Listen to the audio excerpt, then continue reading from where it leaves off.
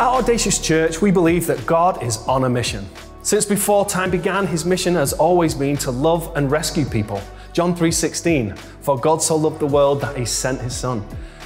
We also believe that God invites us to join him on this mission.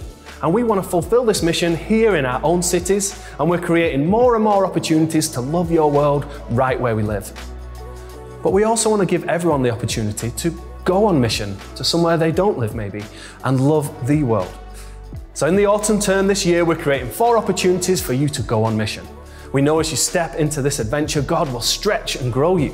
So in September, we'll be taking a team on mission to Sheffield to help sow into our campus plant there and share the gospel as we serve. Then in October, we'll be doing 2 overseas trips.